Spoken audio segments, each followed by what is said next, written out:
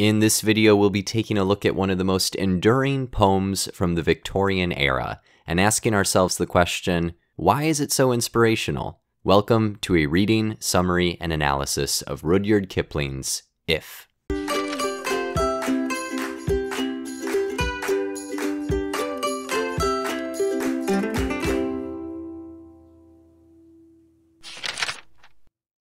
If you can keep your head when all about you are losing theirs and blaming it on you. If you can trust yourself when all men doubt you, but make allowance for their doubting too. If you can wait and not be tired by waiting, or being lied about, don't deal in lies, or being hated, don't give way to hating, and yet don't look too good nor talk too wise. If you can dream and not make dreams your master, if you can think and not make thoughts your aim, if you can meet with triumph and disaster and treat those two impostors just the same. If you can bear to hear the truth you've spoken twisted by knaves to make a trap for fools, or watch the things you gave your life to broken, and stoop and build 'em up with worn-out tools. If you can make one heap of all your winnings and risk it on one turn of pitch and toss, and lose and start again at your beginnings and never breathe a word about your loss. If you can force your heart and nerve and sinew to serve your turn long after they are gone, and so hold on when there is nothing in you except the will which says to them, hold on. If you can talk with crowds and keep your virtue, or walk with kings nor lose the common touch. If neither foes nor loving friends can hurt you, if all men count on you, but none too much. If you can fill the unforgiving minute with 60 seconds worth of distance run, yours is the earth and everything that's in it. And, which is more, you'll be a man, my son. So in terms of the poem's summary, it's actually a pretty straightforward piece for something from the Victorian era. I did put some definitions in the text box below in case that's helpful for you, but for the most part, I don't think we need to dwell on what exactly these words mean.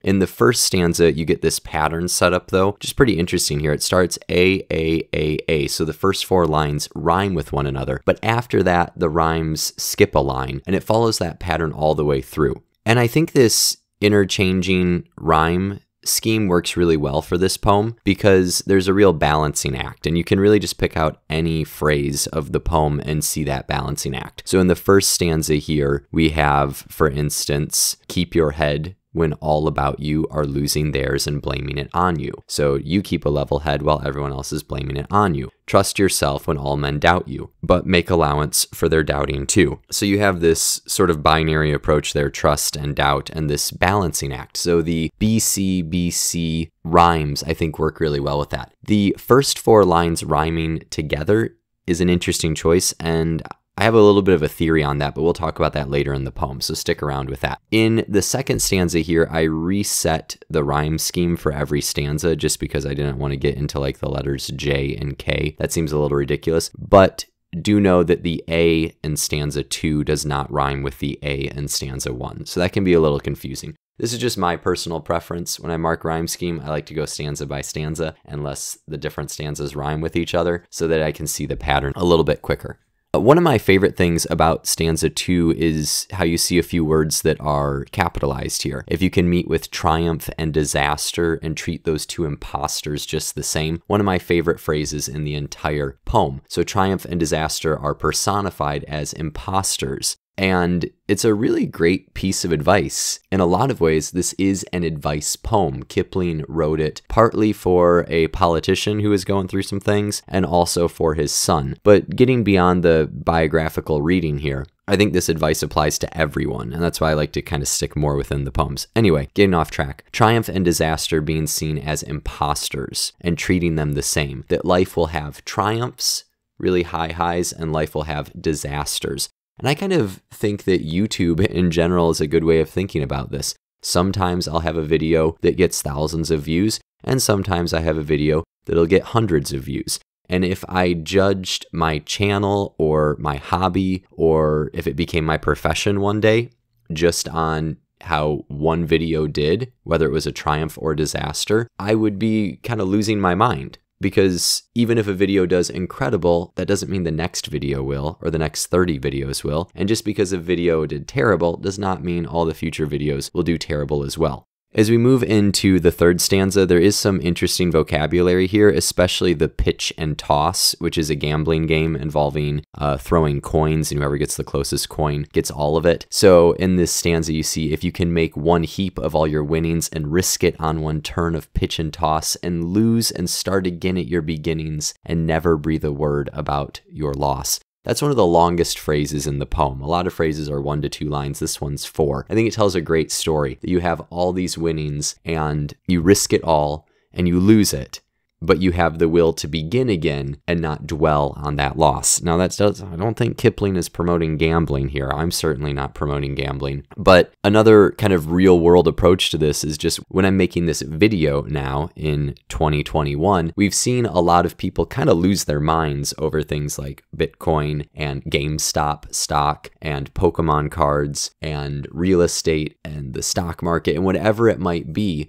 And I think a lot of times people get hurt when they put so much into it. They're so afraid of missing out that they jump on the bandwagon when it's already too late. And instead, what might be better advice, at least according to the poem, is to realize that life will have, disasters, as we talked about in the previous stanza, that sometimes you lose everything.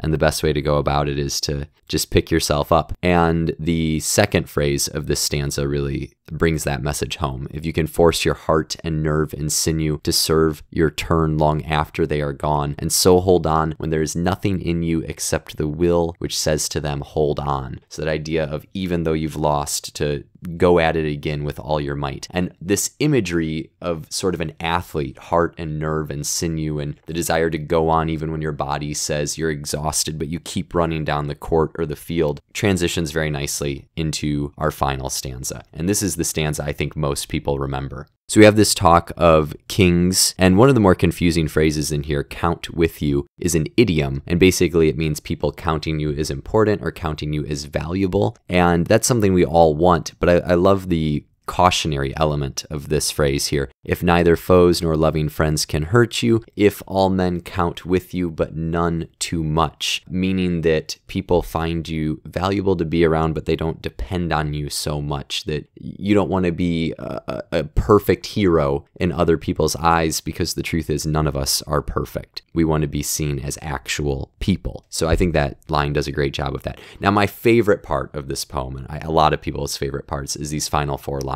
where he says, if you can fill the unforgiving minute with 60 seconds worth of distance run, yours is the earth and everything that's in it, and which is more, you'll be a man, my son. So there you see that sort of biographical element where he's writing this potentially for his son as fatherly advice. The reason I love this last half of the final stanza is because I am a distance runner. I ran through high school and I ran in college for 4 years, cross-country, indoor, and outdoor track. So for a good 8 years of my life, I was running every day, quite a bit sometimes too. And I still run, not quite as often now, as life has changed. But if you're a distance runner, 60 seconds is a very significant milestone. It has a very 400-meter feel to it, which is a single lap around the track. And I think that race in many ways epitomizes what track and field is all about. And when you break 60 seconds in the 400, that's a pretty big deal. For most people, if you're training consistently, you're going to do that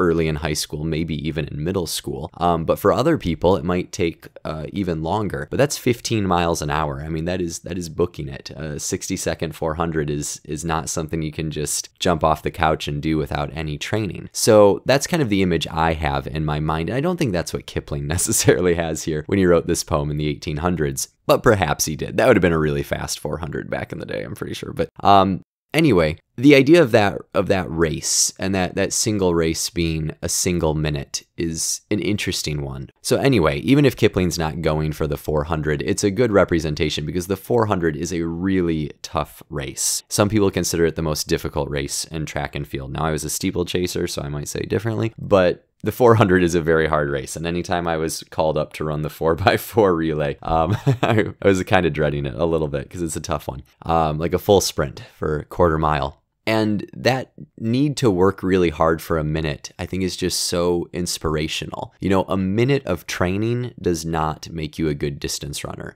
Being a good distance runner takes years of effort, but it starts with a minute, doesn't it? You have to run for 60 seconds before you can try and do a marathon, before you can try and break a 4-minute mile, whatever you're going for. You have to start with 60 seconds worth of distance run.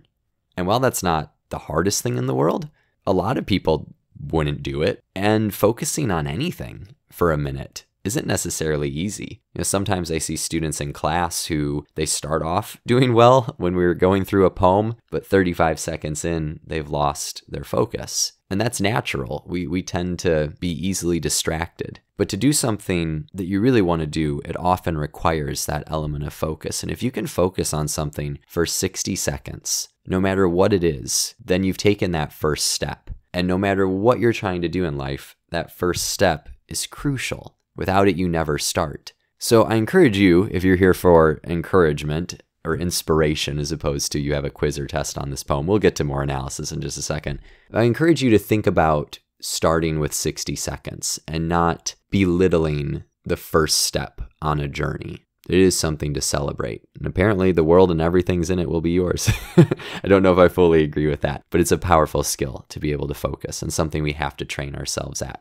Okay, so to get into some more analysis of the poem here, that was a lot of reflection. I don't usually do that, but I love this poem, so I hope you are still with me here. I want to return to the first stanza where you have these first 4 lines rhyming with each other. And what I think they really do is set up a nice sense of anticipation. That's really how I describe this entire poem, because you have rhyme, rhyme, rhyme, and then there's not a rhyme, and then there's not a rhyme, then you have a rhyme. So that might be confusing, but until you get to the 7th line, after the first 4, you don't have another rhyme. So you're always kind of waiting for it. It's sort of like he's hooked you in with 4 rhymes, and then you're like, okay, there's going to be a lot of rhymes, but then he always makes you wait a line. And I think that really fits the pattern of the poem. If we return to the title, in the English language, and in other languages as well, not all, but in the English language, the word if always goes with another word, then. If you hear the word if, you're always waiting for the then. Much like the rhymes that your inner ear is waiting for in this poem,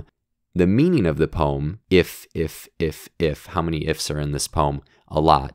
You're constantly waiting for the then. And I think that's what makes the ending so powerful, because the then doesn't come until the second to last line. Now, you might notice there isn't a then there, and that's because we don't always say then. It's just implied in an if statement. So, for instance, you could have a sentence, if you don't get up, then you're going to be late. But colloquially, we would probably say, if you don't get up, you're going to be late. And the then becomes implied. But this statement is so ingrained in our language that it's even a math problem. A decade ago, I remember solving these problems. I can't tell you much about it. You'll have to find another channel for math help. But it's a very, very common phrase in our language. And I just think it's an incredible title. I think Kipling has nailed the title on this one. And to keep us strung along for 30 lines before we get to the then statement, I think is a really smart choice. And I think the rhymes really do a nice job of matching that, and the meaning and music of the poem work together. So I hope you enjoyed that reading summary and analysis of Rudyard Kipling's If. There's a whole lot more you can get into with this poem, but hopefully you find it inspiring, even if it's just inspiring you to study a little more for that quiz or test you have on it. But if you're here just because you love poetry or inspirational poetry, thank you so much for being here. I have a lot more videos that cover poems and all sorts of different topics literature related. So if you want to subscribe, it would really help me out. I would appreciate it. Otherwise, thanks again for watching, and I'll see you in the next one. Happy reading.